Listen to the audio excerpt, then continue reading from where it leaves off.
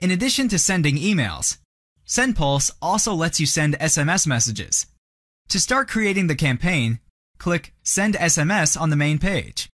Enter the sender's name in Latin characters and type in the SMS text. Add recipients manually in the international format or select the address book for messaging. Once you have created a message, you can see how it will look on a mobile device. Click the Preview button to the right of the sender's name.